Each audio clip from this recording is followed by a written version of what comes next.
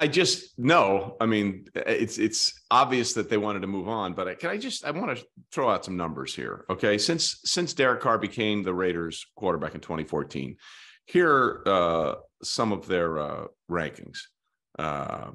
Points per game 32nd, yards per play 30th, sacks 32nd, interceptions 32nd, rush touchdowns 31st, pass touchdowns 31st. These are the defensive ranks.